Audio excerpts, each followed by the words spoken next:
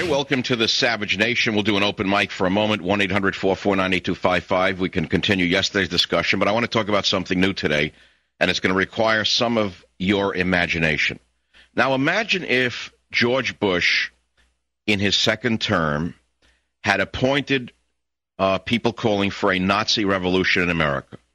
Imagine if George Bush had appointed czars without any congressional oversight or congressional approval, who espoused a Nazi state and wanted a Nazi revolution, a National Socialist revolution in the United States of America. You would say unthinkable. It can't happen here. Well, now let's take the optic chiasma of your brain and reverse it. We have a president who could never have passed a security clearance test to become an FBI agent or even a Secret Service agent, who has surrounded himself with outright communists in the White House.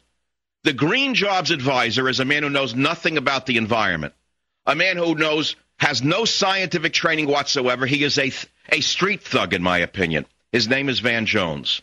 Van Jones is a 9/11 truther who says that the Bush administration prepared 9/11 as a pretext for war. This is a man who has joined hands with Cynthia McKinney and Code Pink founder Jody Evans. This is a man who called Republicans AHs. This is a man who consistently uses racially charged language. This is a man who says that white polluters and white environmentalists have steered poison into minority communities. This is a man, Van Jones, who was a declared communist during the 1990s. This is a man who was with a group that looked up to Mao Zedong as an inspiration. Mao Zedong, aptly named Zedong, was responsible for the deaths of 60 million Chinese. Mao Zedong is one of his heroes. And he is in the White House. Again, you can't understand what I'm saying to you, you left-wing vermin, you. But what if a conservative had won and surrounded himself with a neo-Nazi? What if he had put skinheads as czars into the White House? Do you think the empty skirts at ABC, CBS, NBC, MSNBC, and Fox would be up in arms? Do you think the empty skirts, the lipstick girls at Fox, would be screaming about it? Why are they not screaming about Van Jones? Why are they wasting your time about a bitten finger when we have had a communist revolution in America with the greatest imposter in American history slipped into the White House, who has surrounded himself with overt, outright anti-American communists? And you wanted me to go light today because it's Labor Day weekend? When the hell are you people going to wake up to what's going on around you? You have overt communists in the White House. You have people there who are czars. You're living in the United States of America? Where are you living, you idiot, you? You don't deserve to have freedom. If you permit this to go on, if you let those losers called Republicans not get this man out of the White House, Van Jones, if you let those losers called Republicans not do your job, then throw those damn vermin out with the Democrats. I want an independent party in this country. I want returning war veterans to run for office. I want them to knock every phony Republican. If you think that it's only Olympia Snowe, and you think that it's the guy from Pennsylvania, Arlen Specter, if you think they're the only rhinos, 80% of the Republicans are fraudulent rhinos. And I stand by those words. Throw the bums out. The Democrats are all communist socialists. You know that. Oh, they call themselves Democrat Party. They're the Socialist Party USA. The left-wing wing, or the left wing of the Democrat Party is the Communist Party. The moderates are socialists. There are no Americans in the Democrat Party. There are no people speaking the American language. When I say that, I mean name one American Democrat living today in power who talks about borders, language, and culture. Name one Democrat who supports borders, language, and culture. Name one. And if you can't, then I stick by my words. The Democrat Party is a socialist party. The far left wing of the Democrat Party is a communist party. The Republican Party, 80% is a socialist party. You have 20% hardcore Americans in the Republican Party who understand what borders, language, and culture mean. We are the last hope for this country, or it's all over. If you let a street thug like Van Jones stay in the White House without demanding that the Republicans hold a hearing into his background and get him out of there immediately, then you don't deserve freedom. You deserve to live with a ring in your nose. You deserve to become a slave in your own country. Shall I repeat it? Who we are talking about? A man named Van Jones, who's a so-called czar of green jobs. The man has no background in the environment whatsoever.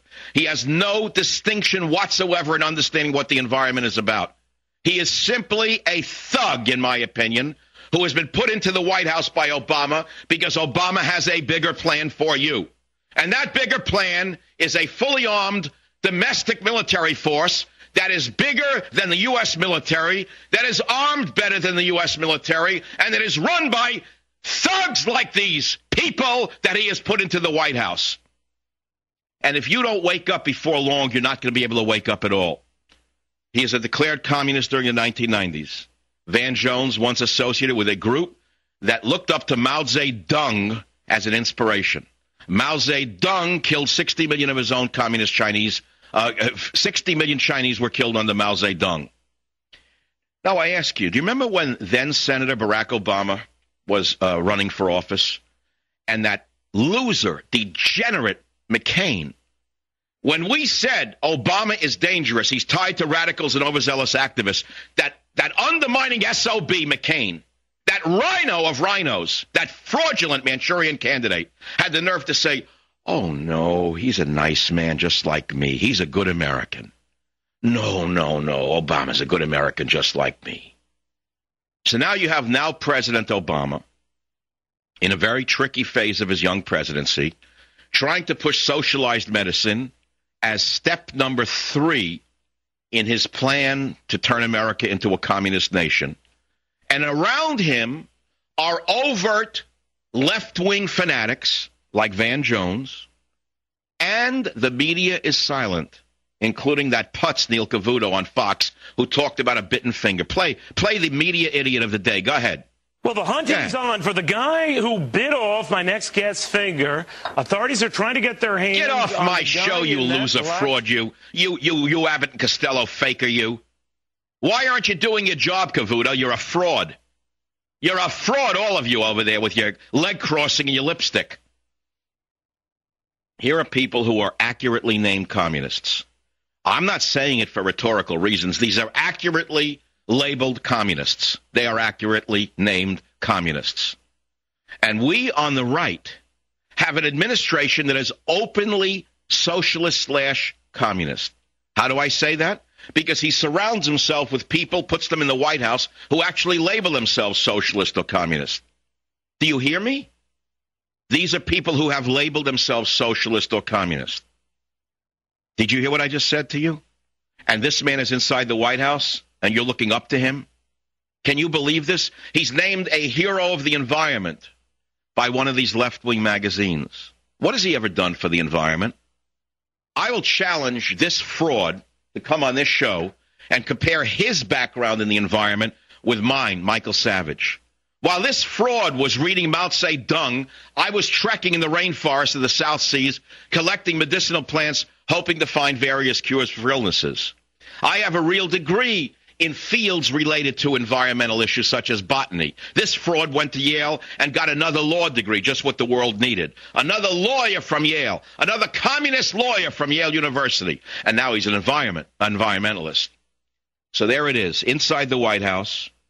He's put in there as a czar, which of course is un-American to begin with. And here's a man who always uses race.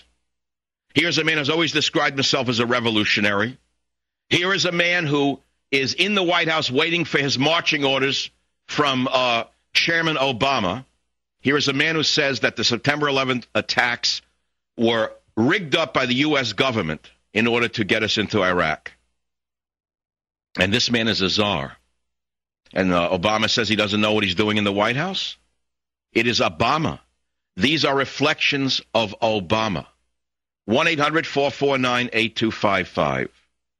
It is the Savage Nation. MichaelSavage.com is the website. If you want to talk about the White House Green Jobs advisor who called Republicans AHs, if you want to talk about his communist past, if you want to talk about a worthless Republican Congress that refuses to investigate this dangerous individual and the other czars that have been appointed by Chairman Mao Zedong Obama, you can call me. I'll be right back. Savage.